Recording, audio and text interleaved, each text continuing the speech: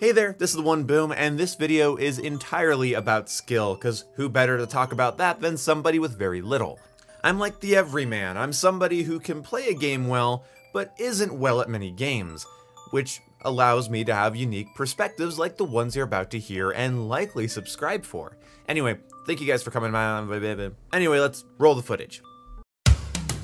What are you doing? Don't attach my name to this. There's always so much squabbling and arguing about skill this and skill that, but the topic always ends up boring me to tears. So in this video, we're gonna break down some of the most common topics surrounding skill and why I think most of them are a waste of perfectly good air. Towards the end of the video though, I'm gonna talk about what skill means to me and why I do think it is, at the end of the day, a very important topic, as long as it's handled in a certain way. So the first thing we're going to talk about is relative skill. Essentially, every video game requires players to learn a set of relative skills, utilizing the toolbox, mastering controls, practicing for perfection, and understanding the meta is something you have to do in every single game if your goal is to succeed at that game. Saying one game takes more skill than another has only ever made sense in the context of what would I rather spectate, at least in my opinion.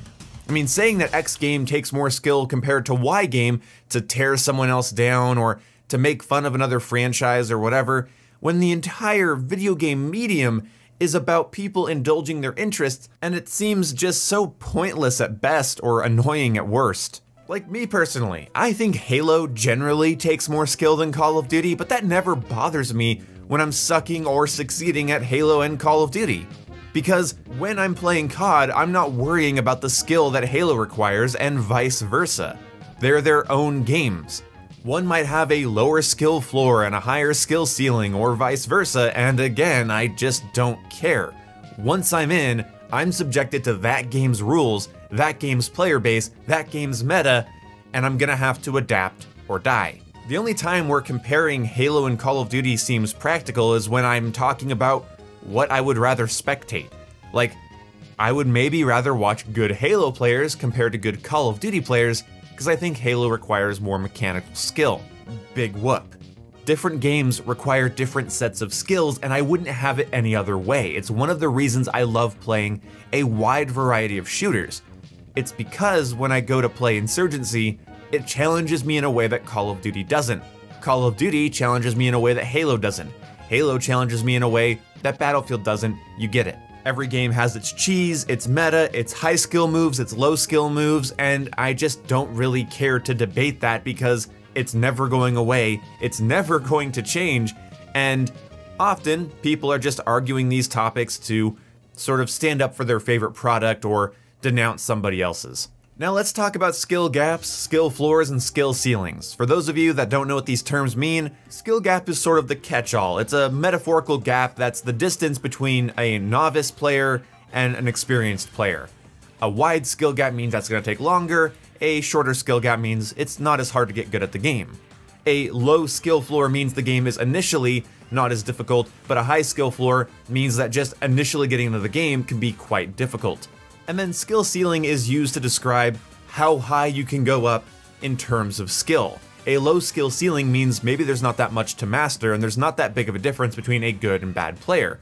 Whereas a high skill ceiling adds a lot of gradient, and when you're at the top, it's much, much different than being at the bottom because there's a very, long ways to go. So essentially, a high skill ceiling game, sort of the sky's the limit. You can keep improving because there's so much to sink your teeth into. Really in-depth games have like really high skill ceilings, and yeah, outside of casual conversation, talking about this doesn't really matter. Again, it's an interesting topic, but staying on the better end of a short skill gap or the higher end of a short skill ceiling still requires dedication and practice to do the unthinkable. Stay there. At various times in my life, I have become a very high skill player in many different games, and I'm going to tell you, a lot of you can't tell by watching me play today because the hardest part is staying there. A subpar player becomes a shit player if they're not practicing and working hard, and the same goes for a well-experienced one. It's easy to atrophy and have to relearn games all over again. Instead of debating as to what has a low skill floor, a high skill floor, or a skill ceiling or a skill gap, and who knows, maybe I even got one of the descriptions of one of those wrong. Instead of worrying about that, I like to picture skill as sort of balancing on a 1-inch beam. If a 1-inch beam is 10 feet high, or 30 feet high, or 50 feet high, it doesn't really matter once you're at the top. The hard part is not falling off. Somebody who's balancing on top of the 50-foot beam definitely took longer to get there and will take longer to get there again if they fall off, but again, the hardest part is staying there. If you do something in a very easy game, or you use a very easy tactic, very easy character, but you master it, the hard part is staying there so that you can consistently perform at a high skill level. Trust me, it's not too hard to be really good at a game for 2 months or so, but you stop playing, you play other games, your fucking muscle memory goes away, your game sense goes away, your timing gets thrown off, your accuracy's thrown off, and suddenly you're back to square one. Staying there is the hard part, which is I think a big reason that we look up to esports players, because they're not just good at Call of Duty, they've been good at Call of Duty for like a decade or so, and that's pretty impressive. Then there's always the skill debate that surrounds broken or meta abuse things, like in Call of Duty, because this is an easy example because it's a pretty mechanically easy game, you have stuff like quickscoping, slide canceling, snaking, and other movement techniques that, to a lot of people, separate the noobs from the pros because, well, if they require practice, they can't be critiqued as elements of the game, right? Now, if something that's clearly unintentional is breaking the game, defining the meta, defining a small part of the meta, defining high skill play, it doesn't just magically become above the topic of conversation. Again, if it seems unintentional and it's defining the meta, then I don't really care how much skill it takes to pull off. Like, take slide canceling in Call of Duty, for example. I don't think the developers intended you to enter my screen and then go from essentially a rapid crouch to a standing position while carrying momentum forward. Again, it's awkward to shoot at, and it really screws up aim assist, and I played a lot of Call of Duty on mouse and keyboard last year, and it really screws up those close-range mouse gunfights. People will defend it though because it requires skill and requires time to practice at it in order to use it to its full advantage. Okay? I mean, these players, from what I've heard, wear out their controllers fast, they hurt their thumbs, they complain about that often, all while spending hours perfecting a movement input combo that is clearly unintentional from the developers. That's not magically above conversation because it takes a ton of skill. And again, if it takes a ton of skill, a ton of practice, a ton of workshopping and private matches, and it's starting to hurt your thumb and it's wearing out your controller, you know, maybe you're taking advantage of a loophole in the movement inputs and it's not intentional. That's why it takes so much practice. I mean, video games, at the end of the day, especially Call of Duty, are very accessible. If you found something that requires, you know, weeks and weeks of practice to get right, you might have just found something that breaks the game. And if you look at slide canceling gameplay and you go, well, that's just normal, that's just high skill play, I don't know what to tell you because it's clearly unintentional, and I have another example of something like this we'll get to in a second, but I can use a close range gun at long range or vice versa because of my practice, but that still clearly isn't the intended idea. Using a close range SMG across the map or a sniper rifle 2 feet away, yeah, it's possible with practice and muscle memory, but that doesn't mean that's how the game should be played. Using "it takes practice" as a reason that it should be in the game doesn't make any sense, and it's funny because Call of Duty developers specifically have hampered quickscoping, or hampered drop shotting, or hampered slide canceling or snaking. Look up snaking, by the way. Tell me that's an intentional movement mechanic in Call of Duty games. You can see that they nerf it in a later title, or they change it, they make it harder to do, and players start complaining because then they've made it too hard, and it's like, well, maybe it was never supposed to be done in the first place, and it's a hard topic because usually the only defense the people that were taking advantage of it had was that it's a skill move. It takes a while to practice, it takes a while to get down, it requires muscle memory. Yeah, because you're supposed to change your elevation 4 times in a gunfight in Call of Duty. That's a skill move. Look, it took years for Call of Duty to nerf drop shotting, something that used to define high skill play, and now I wonder when the developers will have the guts to stand up to other gameplay breaking things and really strive to provide the gameplay loop that was intended from the beginning. Like, abusing a movement loophole is how I see slide canceling, but a lot of people see it as something that requires practice, so they respect it.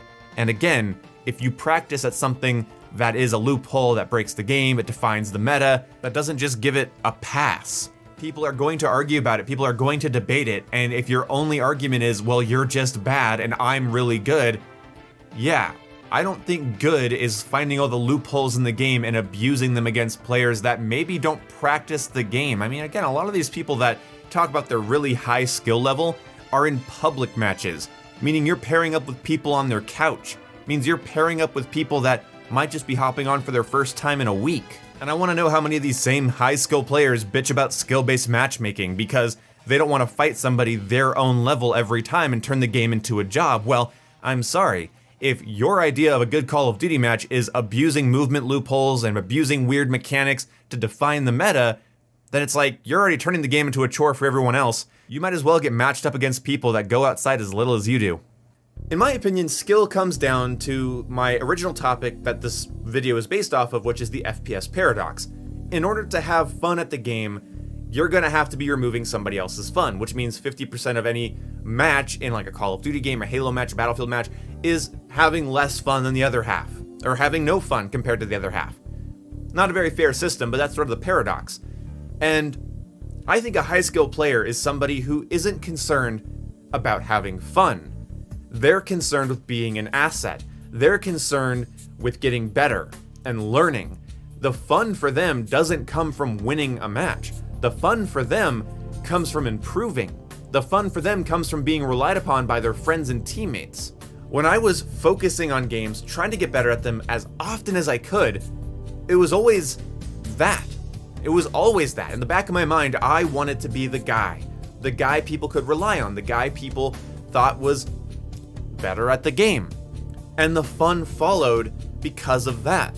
There was suddenly a little identity attached to my gameplay performance, and there's the pride I needed. When you actually interface your pride with your gameplay, you have a pretty good alignment there.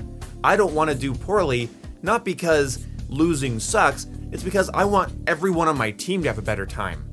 I want to show myself that I've improved.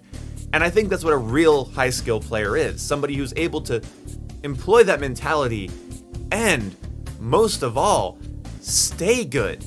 Again, doesn't matter how hard the task is, it's staying good at it. That's harder than a lot of people think.